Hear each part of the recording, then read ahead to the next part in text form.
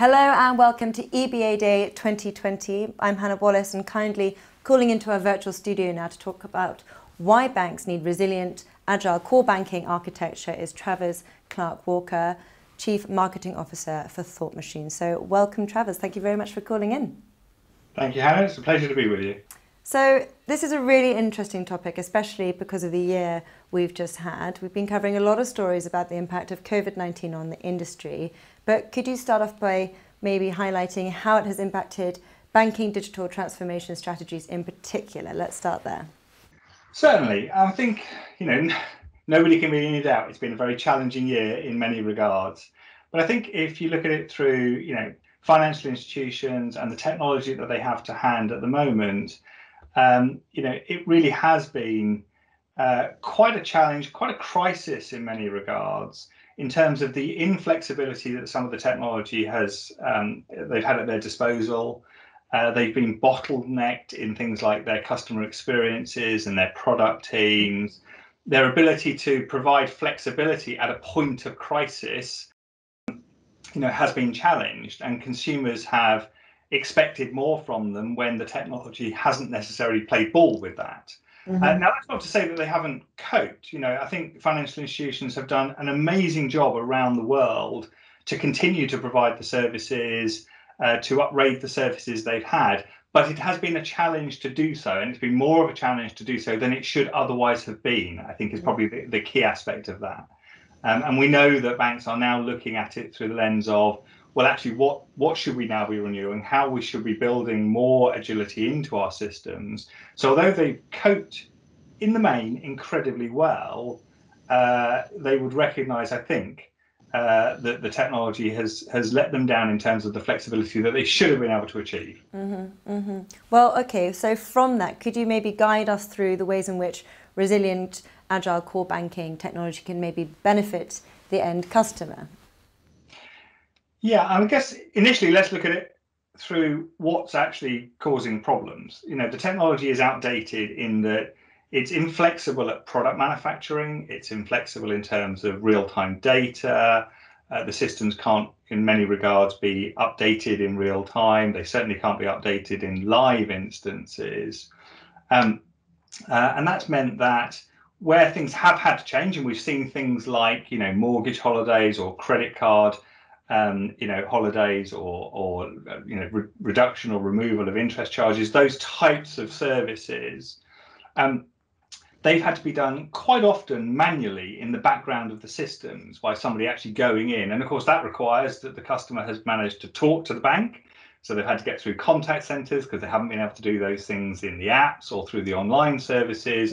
And that, of course, is a broken set of experiences. If you're having to actually call into a bank and then somebody in the bank is having to do something manually in the background, we can only consider those to be broken experiences.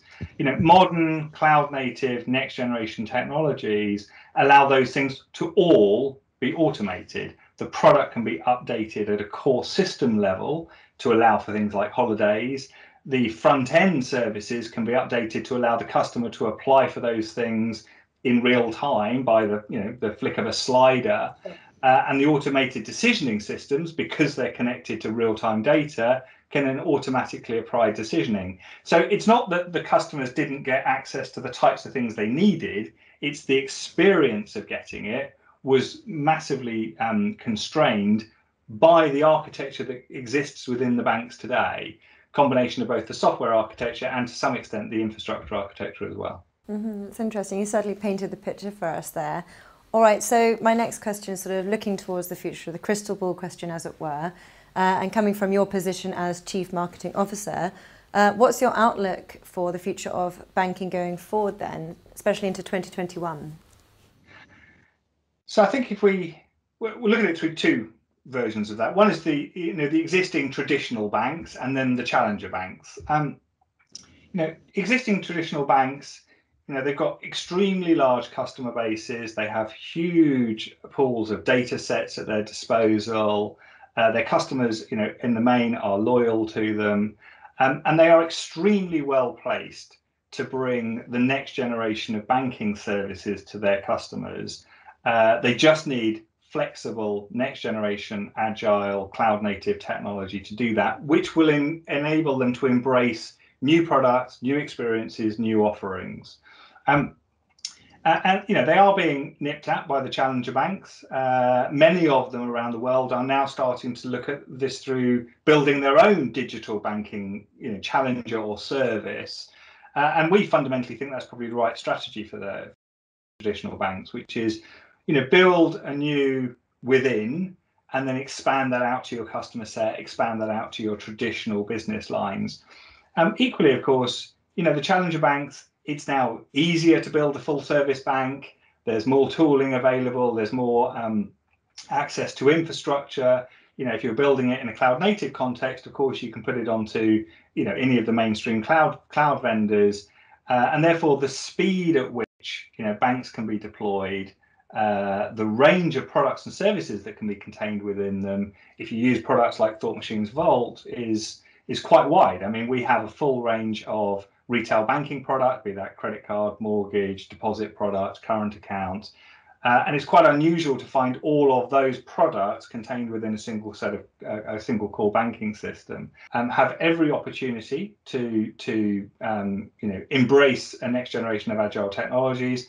And we think challenger banks, the speed and their agility and their focus on customer experiences will serve them extremely well as well.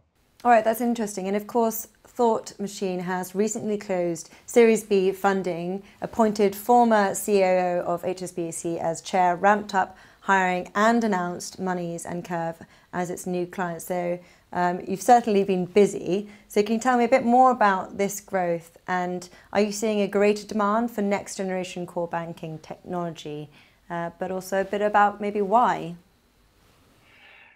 Well, thank you for the observations. It's certainly been a very busy year for us, absolutely.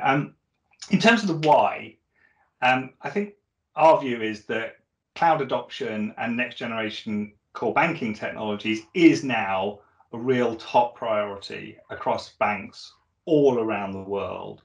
In terms of the why, customer demand or expectations is ever increasing, not driven necessarily by the financial services industry, but driven by their services received from other industries. So whether or not that's a Netflix or a Spotify or an Uber, the quality of experiences that are coming out of these businesses is significantly higher than the previous generations of those industries.